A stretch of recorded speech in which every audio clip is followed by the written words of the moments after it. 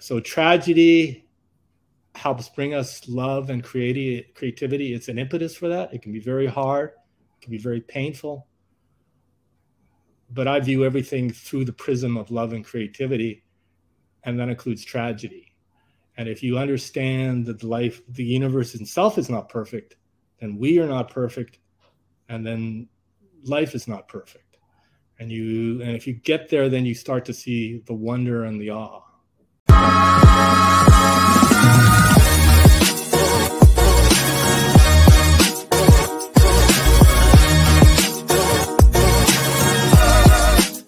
Thank you for joining us today. We're excited you're here to meet the author of today's book. Welcome to Digital Book Nook's Meet the Author Show, where you can discover your next great book. With your host, D.G. Thomas. Enjoy the show. Hi, and welcome to today's Meet the Author Show. What is the meaning of life? It's a question that most of us at some point in time begin to ask ourselves. Well, today's author has written a book about this topic, and we will be discussing it today. So I'm excited to introduce you to today's guest author, Dave Dale, who is here to discuss his book, The Purpose of Life, to Create, to Love, and to Create. Dave Dale was born the son of a minister in Dawson's Creek, British Columbia. He was exposed to religion, hockey, and cold weather at an early age. Dale attended the University of British Columbia and received a business degree. His work experience includes being an airport manager, business consultant, founder of a tech company, member of the board of governors of a university, and a policy advisor to government cabinet members for science, technology, and transportation. Those experiences included both successes and failures and provided him with insight into how many elements in our society do work or do not work, including business, education, religion, government, transportation, technology, and marketing. Grateful for his life and some of the hard lessons he has learned that have made him a better person, and those lessons were a catalyst for his desire to help people. Dave presently lives in Vancouver, British Columbia, and is a self-described health nut who intermittently fasts daily, like stand-up comedy, and is a skeptical optimist that values the micro moments of connections with others.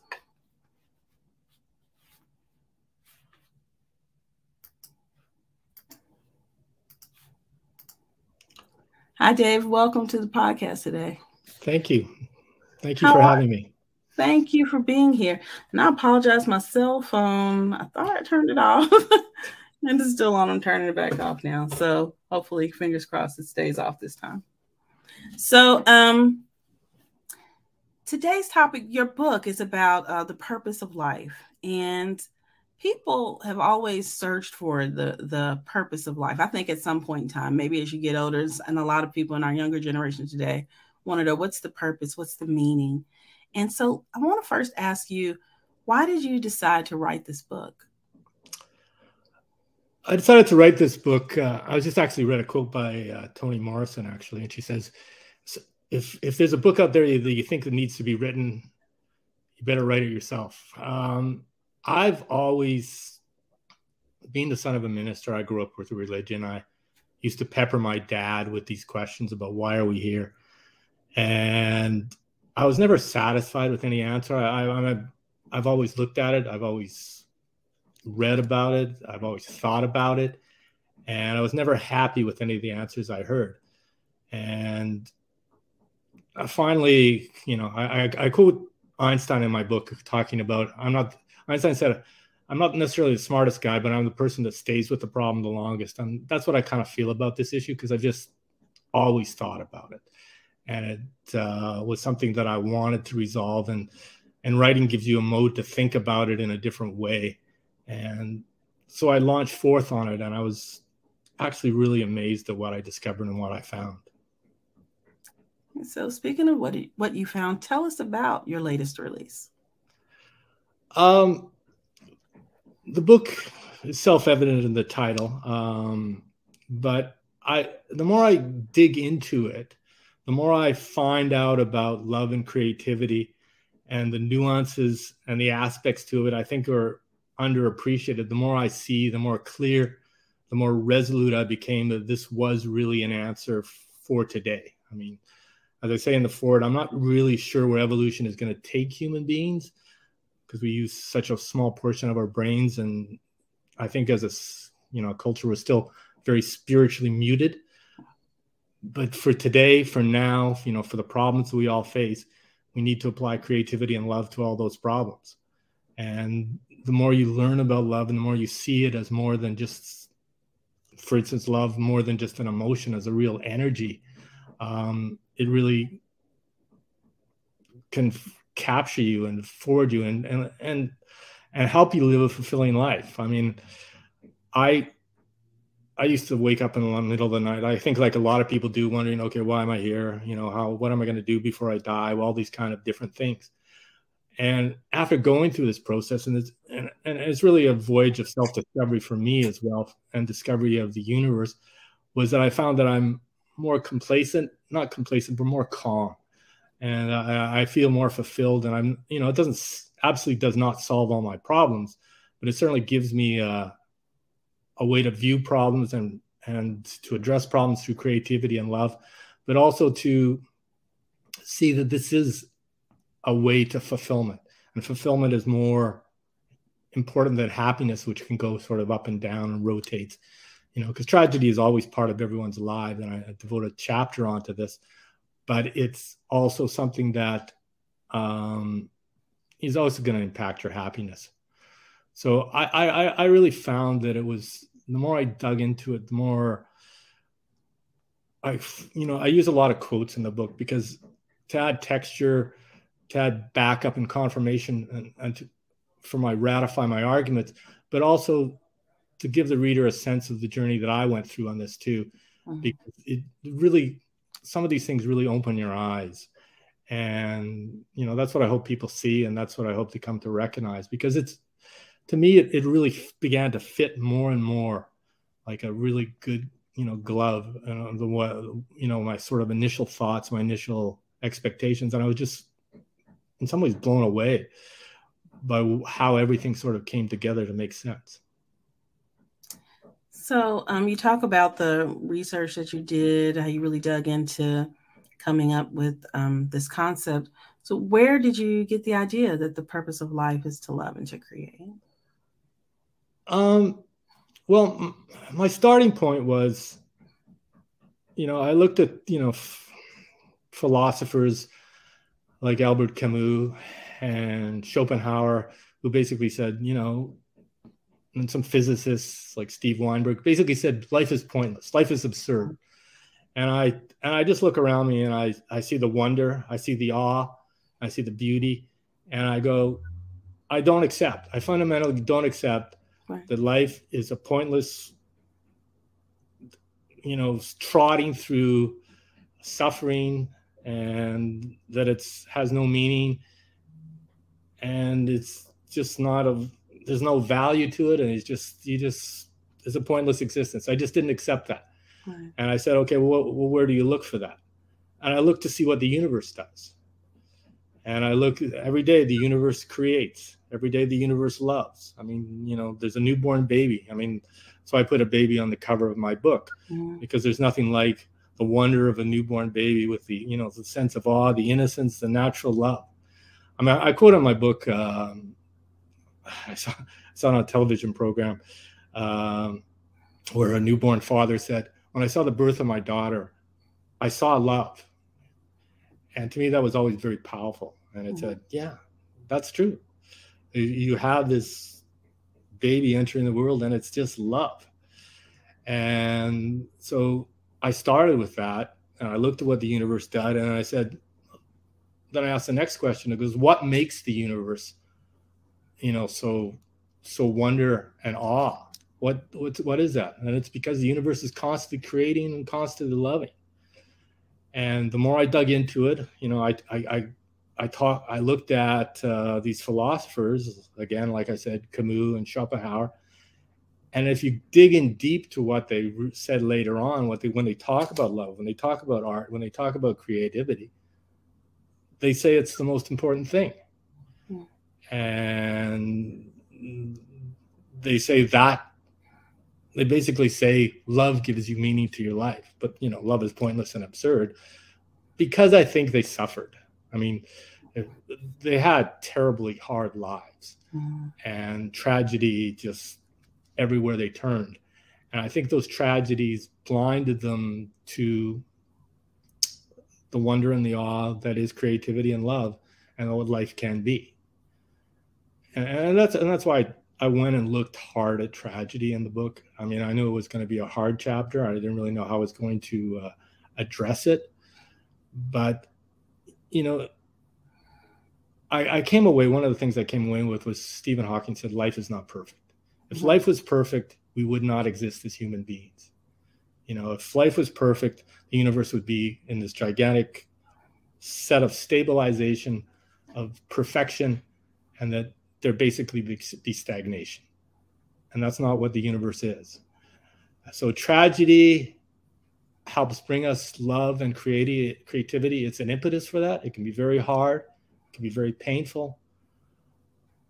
But I view everything through the prism of love and creativity, and that includes tragedy. And if you understand that the universe itself is not perfect, then we are not perfect, and then life is not perfect. And if you get there, then you start to see the wonder and the awe. So many people have really proposed different ideas about what the purpose of life is. So some may say that the purpose of life is to learn lessons or to have experiences. And so was there a defining moment or something specific that confirmed for you this proposition that you make, that love and creation is the purpose? I talk about it in the book, where I say that love is not an emotion. Love is more an energy. And I reflect back on my life and watching my father dying of cancer. And they basically gave him 1 week to live. I was there at the hospital, and the doctor said, I'm sorry, you have a very severe form of cancer. It's spread to your whole body, and you've basically got a week to live. And my father basically turned to me and my brother and looked us in the eyes and says, take care of your mother. And, he was, as I said, he was a minister. We lived in a rectory, so we didn't have our house of our own. And not only are we facing our father dying, or my mother's case, her husband dying, right, but we're going to be homeless. Wow. And my father, given that sentence of 1 week, even though cancer was gripping his body, even though I had intense pain, he survived for 6 months. Wow. And he managed to find a condominium. The market did this incredible dip, and he took his rather meager savings and bought a condo, and was basically dead a week later. So it wasn't, so as I say in the book, I can't say that was an emotion. The love was an emotion that kept him fighting to do that. I mean, he had to tap into an energy to sustain himself and to accomplish what he had to accomplish because of his undying love for my mother. And that was everything. So to me, that was very, very powerful. But just in day-to-day life, I just see it and I read it, and I read great quotes, and I've put them in my book, as I've said. And it just grows stronger and stronger to me that this is an answer, at least for today, where, again, we are in terms of evolution. That's it's very interesting about the energy that love produced that you believe to help your father really be able to be here longer, out of love for his family. Speaking of love, in the book, and you mentioned earlier, you speak about nuances and aspects of love that you feel like are unappreciated. So what, without giving away too much that's in the book, if it's something you might want to talk about a little bit. Well, I sort of alluded to it a little bit because I talked about, love not being an emotion. Like, for instance, the dichotomy and the continuum is always love is the opposite of hate and hate is the opposite of love. And my position is that lowers and devalues love, and it elevates hate. And that really love is on a whole different plane. And that's why I sort of decry that love is not an emotion. And further in our society, we basically worship and elevate romantic love, which is fine. That's good. I have nothing against romantic love, but the real love is much more than that. I mean, it transcends all our lives. And we also, as a culture, at the same time we elevate romantic love, we also are a little frivolous in how we describe it, in the sense that, we say we like a pair of shoes, we like brownies, we like chocolate chip cookies. And we love it, right? Yeah, we say we love it, and it's, sure, that's great, it's wonderful, you like it. But it's, in some ways, that, in my mind, devalues and degrades love a little bit. I mean, I quote in the book Buddha saying, if you like a flower, you pick it and you put it in your vase for a couple of days. If you love a flower, you water it every day. And to me, these distinctions are important and very illustrative and illuminating to what we think about love and how it can be. I mean, I spent a lot of book talking about love and the nuances, and also and creativity too, and the symbiotic relationship those two have. And I really feel, and I've come to believe, if you love, it has incredible health benefits to you. It has incredible fulfillment to you. If it fills your life with joy, bliss, fulfillment, and so same with creativity. One of the interesting things is I sort of took the work of Simone de Beauvoir. I hope I'm pronouncing it right. A French philosopher. She talked about love is not the couple facing inward. Love, the evolution of love, is the couple taking that love and then projecting it into the world. And I took a look at that, and I came across some work by this biologist by the name of Dr. Barbara Erickson. I think she's from the University of North Carolina. And she wrote a book called Love 2.0, and she talks about micro moments of connection in your day-to-day life. And she went and started looking at the biological effects, your immune system, your heart, your vagus nerve. When you have these connections, they all strengthen, they all become stronger. And, it's her research is extraordinarily interesting. And I just thought it was a nice juxtaposition to take what the work of Beauvoir had done with what she had done in terms of, an external look towards love, as opposed to just, the couple facing themselves and love, and just sort of more of a external orientation. And I went through and I looked and I started finding all these quotes of really the key to life is various versions of love thy neighbor. And to me, that was very profound. I mean, it's, in some ways, it's, we've heard it. We've obviously grown up in a Judeo-Christian society. We talk about the Ten Commandments a lot. But when you see it molded and shaped and referred to in different ways, it sort of hits home a little bit more. And then you combine it with the science of, say, Barbara Erickson, with the philosophy of Simone de Beauvoir. I think it comes together quite interestingly and nicely. Right. So we've talked a lot about love. How does creation come into the purpose? Creativity, as I was saying, we need to create. Mm-hmm. We suffer if we don't create, and we fulfilled if we create. One of the things that sort of again ratified what my view of why love and creativity are at least building blocks for meaning and the purpose of life is looking at things like is the uniqueness of our perspective.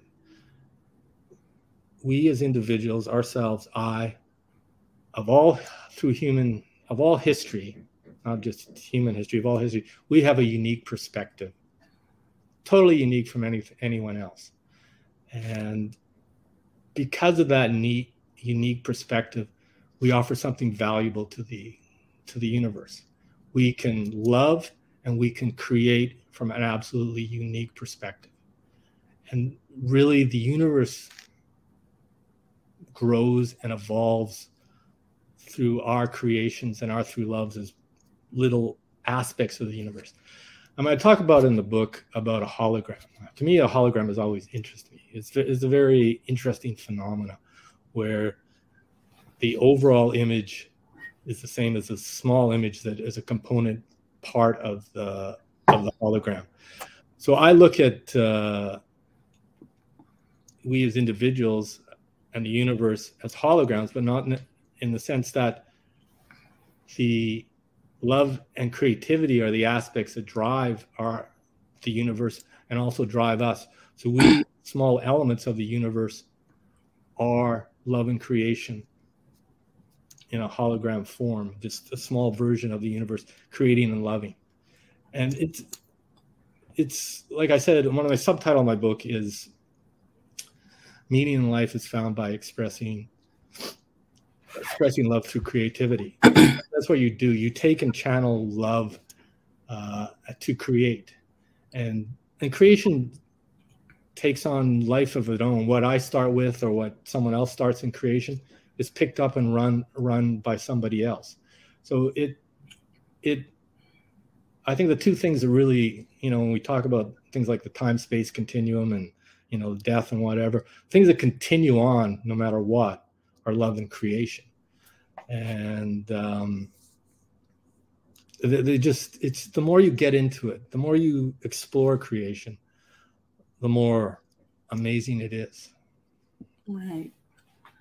I bet it is. And I know a lot of people may feel like they are not creative people, but I feel like we all have the ability to be able to create, and we all bring something, most definitely. Oh, 100%, absolutely. I mean, it's the skill. It's the creative journey is an interesting one. I mean, Picasso says, I start to paint and I don't have any idea where I'm going. Yeah. I have one thought in mind and I quickly supersede it and I move on. And one of the things,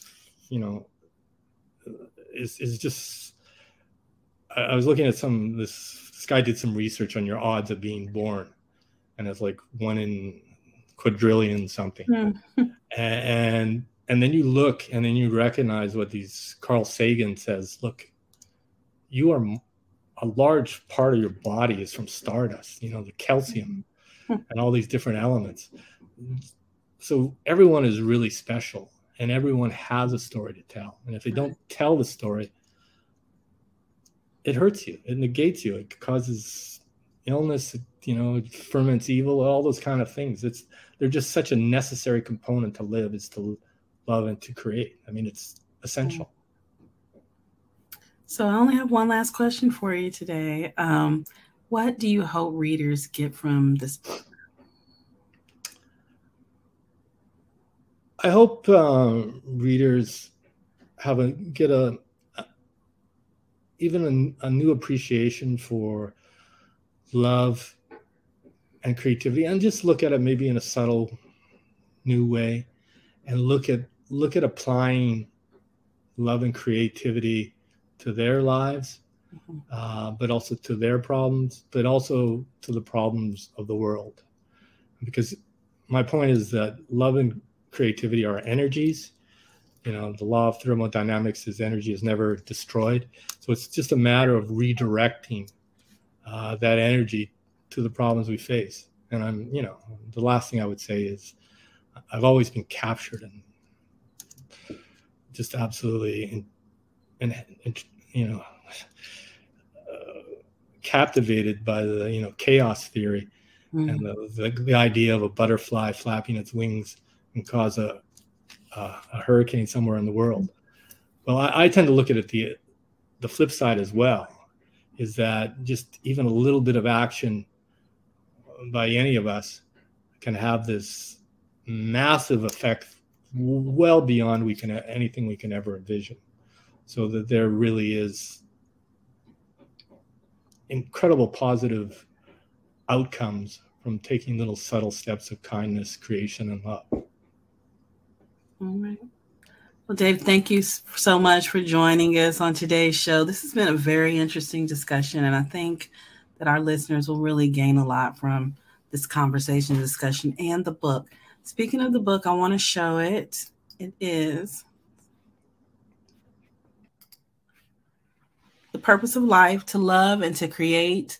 The Meaning of Life is Found, Expressing Love Through Creativity by Dave Dale, and it is available at Amazon.com.